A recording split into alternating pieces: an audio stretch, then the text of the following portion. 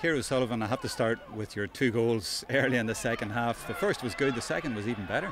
Yeah, I suppose rare occasion. I think maybe I was going through and there was no one there to lay it off to, so I had no choice. But yeah, it is nice when you get them. I say we practice them enough at training and they don't always come off, so we'll take it when they do. What about Ciara O'Sullivan's 2 goals? The first one was good, the second was better.